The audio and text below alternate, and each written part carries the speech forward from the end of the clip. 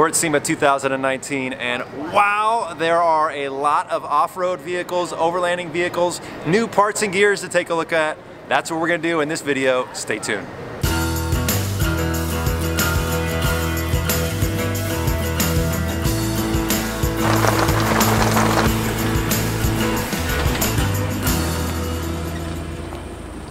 Welcome to TrailRecon. I'm Brad and I am at SEMA 2019 for my first time ever, which is really awesome. We've been walking around for the last couple days and there is so much to see here. Now we just did a video on all the gladiators that we encountered. I will leave a link down below, go check that out. In this video, we're gonna be looking at all kinds of off-road vehicles, some overlanding vehicles, some cool camping gear, some new products for some of these off-road vehicles. I love some of the new stuff, but I also love some of the classic fabricated builds like the one behind me. I think you're going to enjoy this tour around SEMA's 2019 off-road episode. The SEMA show in Las Vegas features exhibitors and new products from all over the world, and this is not open to the general public. You actually need to either be a buyer or a vendor or an exhibitor or media in order to get access to SEMA. And while it is the coolest car show I've ever attended, SEMA's primary focus is to bring industry professionals to showcase their products, provide educational seminars, and offer some networking opportunities. I had a blast the whole week I was here, soaking it all in.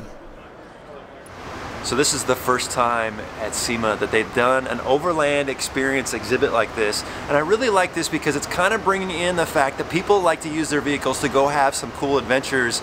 And here is a huge display of a variety of vehicles. It's not just Jeeps, it's not just Toyotas. There are all kinds of rigs that you can go out and have some cool adventures in. And it's actually pretty cool for me, a little personal, to see the Smitty-built JL here because I spent 7 days in Alaska in this thing. It was truly some good overlanding and some off-roading in this vehicle. All right, let's go see some more stuff. It was nice to see all these adventure rigs in one area, and they did a great job of showcasing a variety of vehicles, from small-sized rigs to large ones to newer ones, older ones. There were several very practical builds with some functional accessories that I appreciated taking a look at. It was a fun section to walk around, and I think most people that haven't been exposed to the overlanding adventure lifestyle, this will be a good taste of it for them. And if they decide to do this Overland Experience again next year, I hope they consider a place outside because, well, it just didn't feel right with all these rooftop tents and camping gear inside. I really liked the map wrap on this truck, and I found it interesting that the tonneau cover opened up from the middle using some type of actuator system. I'm not sure how practical it would be to climb in and out of your tent through your truck bed, but I'm always a fan of new ideas like this. So two things right here on this truck that we came by of the Overland Experience area is this Overland topper lift, and it basically what it does is it takes the camper shell of the truck and lifts it up on some actuators, and then there is a tent inside, turning your entire truck bed into a tent. Now, I have not seen a camper shell for a Gladiator, but I think once folks start making them, this is a pretty cool idea. The other thing that's right here with us, and this isn't a new thing, but it's something that a lot of people don't do, and that is this privacy tent where you can, you can put a toilet back there, you can take a shower, and this folds out like a little mini awning. I think this is a pretty cool idea. So outside in the parking lot area, there are a lot of these lifted trucks out here, and I really appreciate all the work and energy that goes into these, and the styling is really kind of unique. But something that we take for granted is when we put a truss on our axles on our Jeep, it's really just a function and it's not really a design. These guys put a lot of artwork into their axle trusses. In addition to all the show trucks, there were plenty of show Jeeps. And while, yes, you can classify these as the super mall crawlers, and they'll probably never step foot on a trail, there is no question a lot of time and energy and finances have been invested into these Jeeps. I've been a car enthusiast my whole life, and I appreciate the craftsmanship that goes into a build like this. But let's be clear, there were no shortage of Jeeps that were trail ready. SEMA is a show that shows you just what is possible. And yes, these are all over the top. That's the point. Maybe one or two of these rigs has something that you'll take away and decide it's right for your application. Now, I love the classics, and seeing some of these old school off-road vehicles brought back to life using modern technology, styling, and creative touches was something I just could not get enough of. SEMA has lots and lots of classic hot rods on display, and I love all of those. But it was these classic built off-road vehicles where I spent most of my time dreaming about the possibilities. I've said it before in previous videos, one of these days there's going to be another classic vehicle in my garage. I just need to decide what it's going to be. I think my favorite classic off-road build was probably this one here by Jesse James. Not only is this an aggressive, old school, cool looking truck, but the bones underneath it, I would wager, is a ton of fun to go blasting through the desert really fast. A lot of attention to detail in this build for sure. So when I was a kid growing up, I remember watching Bigfoot monster truck out there tackling stuff in the coliseums and crushing cars. Now we've got one here that is fully electric. That is crazy to see, and the innovation of electricity, guys, it's on its way. And speaking of large off-road vehicles, there were a couple large expedition style rigs on display, and a couple that were ready to take you on an adventure up in Alaska during the winter. I really appreciate the engineering that goes into building these snow tracks, especially to support heavy vehicles like this. Honestly, these are kind of like life-size Hot Wheels. I think they're really cool. Oversized overland trucks have been growing in popularity, and I think we are really starting to see the aftermarket companies build newer and newer products for these full-size trucks. There were plenty of large trucks on display, but most of them were kitted out with rooftop tents with the Overlander in mind. This was the first time I've seen a Ford exhibit with a few overland vehicles on display, and while the Jeep Gladiator was probably the most dominant truck of the event at SEMA 2019, I would bet the Ford Ranger was a close second in the most popular vehicle here at SEMA. There were several that had been built very well, some very practical, some that had some nice styling touches, but this one was hands down my favorite Ranger at the event. This one was on display at the Ford booth, and the builders did a great job at making this look cool, but also gearing it up with all the goodies that you need to go have a great adventure. And speaking of Ford, there were several Ford Broncos on display at the show, and I love these old classic Fords.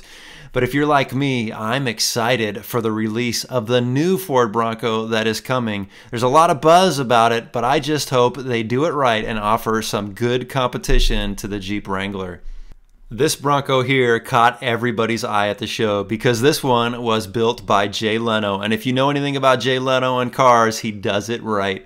Under the beautiful hood of this Bronco is the same motor that they're putting in the new Mustang Shelby GT500, a 760 horsepower V8. Oh yeah. There were also a few small-sized off-road vehicles that were pretty noteworthy on display. This Baja Bug with the rooftop tent built by Hot Wheels was very, very cool.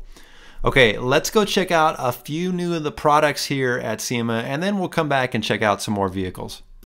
Okay, now if you've been following the channel recently, you know my axles have been giving me some challenges, and so paying attention to what's here at SEMA has been really important to me, and I really like what Dynatrac has. They've got a new 44 for the front and this really cool XD60 for the rear, which is 100 pounds lighter than your regular 60, and it maintains a 5-on-5 lug, so you can still use your existing Jeep wheels.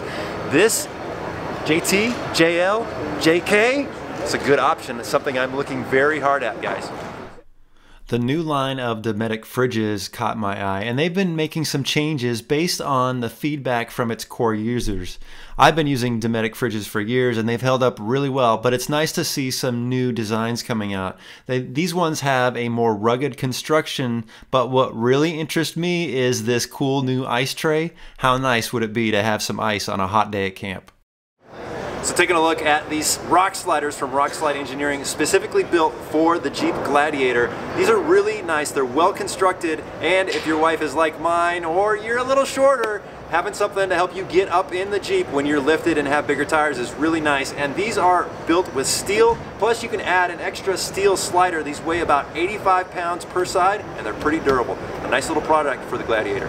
Okay, now I want to mention that I was invited to SEMA by my friends at Icon. I've been working with them, they're great folks, but what is really cool is they were awarded the best new off-road product, the Jeep Gladiator lift kit, for the entire SEMA show. I love my lift kit on my Gladiator, and it's great to see them getting recognized for it. Nice job, Icon. Now, two of the products that I mentioned briefly in the Gladiator video that I did here at SEMA. One was this American Adventure Labs tent tray that self-levels itself out. I really think this is an innovative idea. The other one was the DV8 bumper drawer where you can pull it out and store some stuff right underneath the Jeep. That one is very clever. I think these both were worth mentioning again, just in case you missed that video. Go Fast Campers had one of their pop-up tent campers on display, and I think these things are very well built and very practical. But something new that they have designed is this deck system for the truck bed that has several lids that allow you to access it underneath. Pretty clever. There were many variations of truck bed rack systems on display as well. I'm partial to my Lightner rack, but there were some that had some really nice details to them. But I'm not sure it gets any better than the P-Core bed system for the Gladiator, just like this one here on Codex. Pretty amazing. All right, let's get back to checking out some other rigs. This forward control Jeep build was getting a lot of attention, and for a very good reason. That blue color was the perfect choice, and they had added all kinds of adventure goodies to this one. I wouldn't mind taking this out on a long weekend. There were a couple old school Toyota FJs that had been nicely restored, even a little bit of a resto mod. Too bad they did not stick with this platform over the years. This was a good Jeep competitor once upon a time. This Jeep here was built by Hawk Designs, and if you follow their builds, you'll know that everything that comes out of their shop is top of the line as far as material and quality and design. This was one of the nicest Wranglers at SEMA. Chevy had a cool looking military vehicle in their booth, and man, this one has probably got some good off-road stories to tell. Just give me the keys, I'd be honored to wheel this thing for a weekend. There were a few high-end armored vehicles scattered about, and while these are very heavy, they are built to support all that weight. If you need a vehicle for Armageddon, one of these rigs is the way to go. Just be ready to break out your checkbook because these things are not cheap. I'm a huge fan of the Jeep Scrambler, and I've had my eyes on several over the years. Who knows, maybe one of these days this will be the classic rig that ends up in my garage. This one, that bright orange, was pretty nice. Well, we have had an amazing week here at SEMA, checking out so many amazing off-road vehicles, some of the cool products. This last vehicle that we're going to take a look at right behind me is one that I've watched transform over the last 18 months. When we were back in Moab, they were building this, and it's awesome to see it here in SEMA in Vegas, all ready to go. That's the Outcast. It's by the Moab Mega Buggy. Definitely go check them out. I'm looking forward to going for a ride in this thing next time we're in Moab. 54-inch tires. A lot of fabrication on this thing, really cool. Hey, I hope you have enjoyed hanging out with me while we've been at SEMA. If you missed the Gladiator video, go check that one out. If you're visiting TrailRecon for the first time, hit that subscribe button. I'd love to have you as a member of the TrailRecon team. Thanks for watching.